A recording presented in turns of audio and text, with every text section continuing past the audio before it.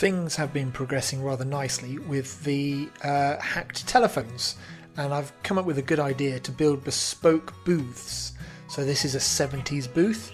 I also have my payphone booth as well.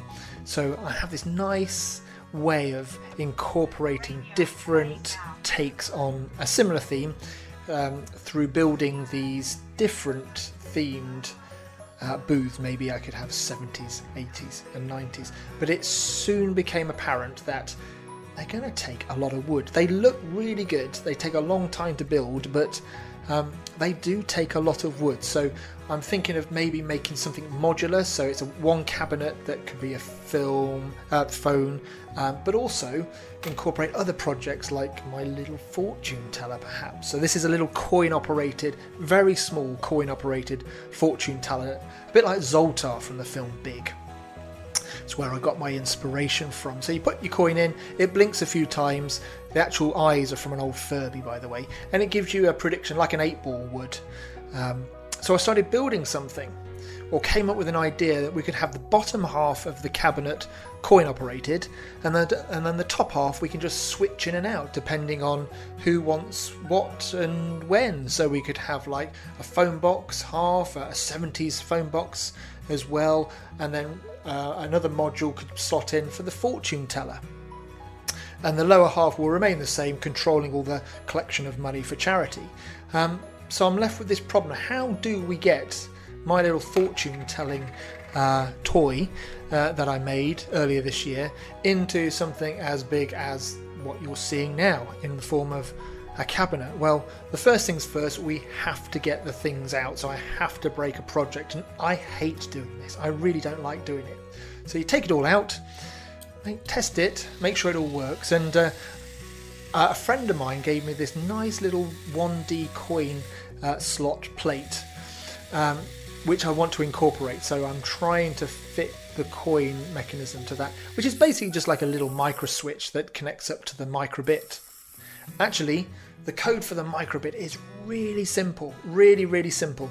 And as you can see here, it's pin 0 for the coin. So the micro switch that's triggered by the insertion of the coin triggers pin 0, which then everything cascades from there. So pin 1 sends a message out to the Furby eyes to start blinking, and that's on a 2 cycles. So it does one for a random amount of time and a second one for another random amount of time, before then working the servo motor, which makes the arrow spin round to, as you can see, from a random amount of degrees. So we don't know what decision we're getting when we put our money in. We can get a yes, a no, or an unclear, one of the three, and we don't know which one we're getting because it's all random, which is brilliant.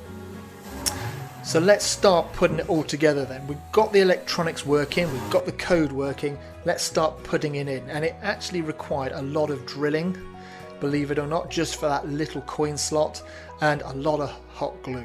There is a ton of hot glue behind the scenes, all holding it together. I love hot glue, mainly because if you make a mistake, it's easy to peel off and start again. And if you were sort of soldering in something or permanently gluing in something, so it's brilliant. So we glue everything in. Here's me gluing the servo motor in, and the next thing is to make sure it's all strong enough to hold the contents of the fortune telling toy. And here we are, we have it all laid out on top. Put the coin in, fingers crossed it works, and yeah, it's working away nicely. The great thing about working with a bigger cabinet is you've got loads of room underneath just to stick stuff out the way so you can't see it. Obviously you don't have a pointer or an arrow yet, so we've just made do with hot glue and a pencil. But you get the idea. It works, and it works really well. I think the proportions, the head's probably a little bit too small for the cabinet, but it looks all right. Where do we go from here? That's a very good question. I would like to start building the body. Okay, we've got the basics nailed. We've got the basics down to a T. It's working really nicely, but I want to start making the body. So I'm on the hunt for some mannequin parts, possibly. I might even just stuff some kid's top, like a jacket or something, like you would do with on Guy Fawkes Night, making a guy for the bonfire, that sort of thing. Also need a crystal ball or something, and I want to get it quite close very, very similar, as close as I can, to what you see in like the big film, because I want this to be a Zoltar machine, and I'd like it to maybe talk as well. And I've got some nice LED strip lighting which will really add to the effect that I'm trying to achieve here. So yeah, that's my fortune telling machine at the minute. I want to finish the fortune telling machine before I show off the payphone modules as well. So we have, like I said, we have the bottom half that handles all the money side of things, and we have the top half which we can switch out depending on who wants what. And I'm very pleased to say that the payphone has had its first booking for this summer. So this is when I intend to launch everything this summer. And there you go. Take care. Bye bye.